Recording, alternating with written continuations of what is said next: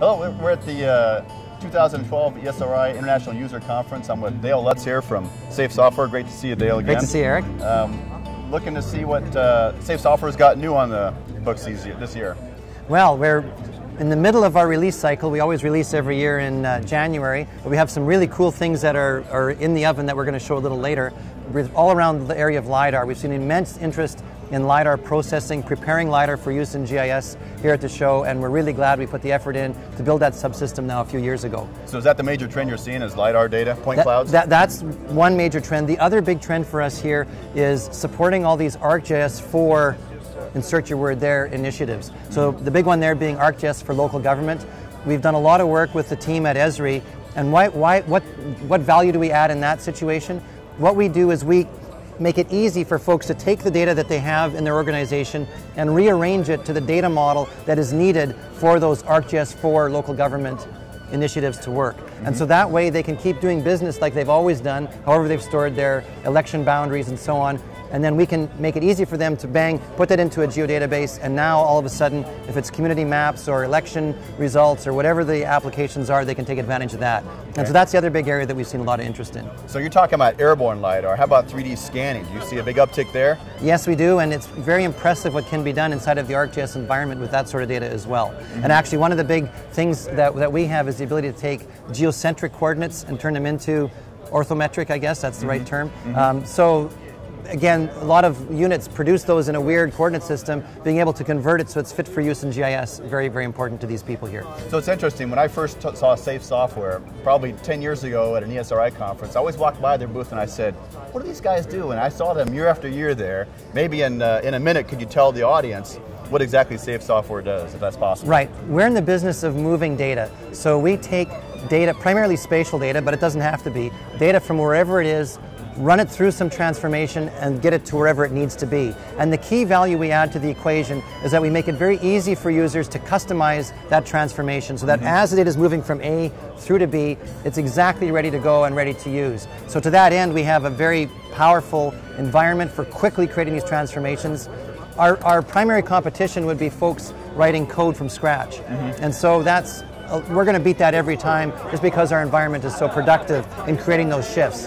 I could have said something cheeky like, we do solidarity in the face of this raster, or we help people that are feeling CAD fused and disorganized. But we work with all these different data types and allow them to be integrated and moved so that people can get maximum value out of the data that they've got. And it's raster and vector, right? Raster, vector, LiDAR, web formats, database formats.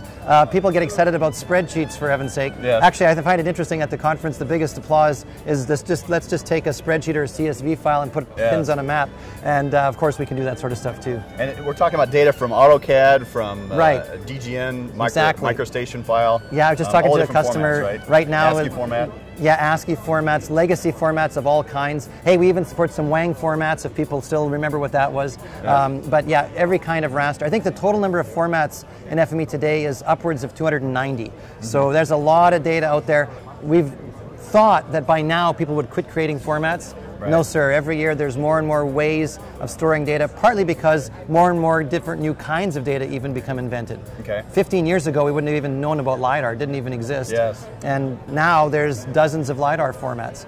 What's interesting also is it seems to me sensors are becoming more and more accurate when it comes about GPS sensors, 3D scanning, other types of sensors. What does that do in terms of data transformations and bringing disparate data sets together? What challenges does that introduce? Well, the metadata is a key issue there. I'd like to tell the story of how this customer phoned me and was quite upset that he had a CAD file that didn't have the coordinates. He said, hey, you're not picking up the coordinate system. The person had never seen that before. And I took several times for me to tell him, hey, there isn't a coordinate system in there. And then he says, ooh, this is going to be a big problem. Yeah. And so this idea of metadata and knowing what the units of measure are, these geocentric coordinates, for example, again, they're useless unless I know that they're geocentric.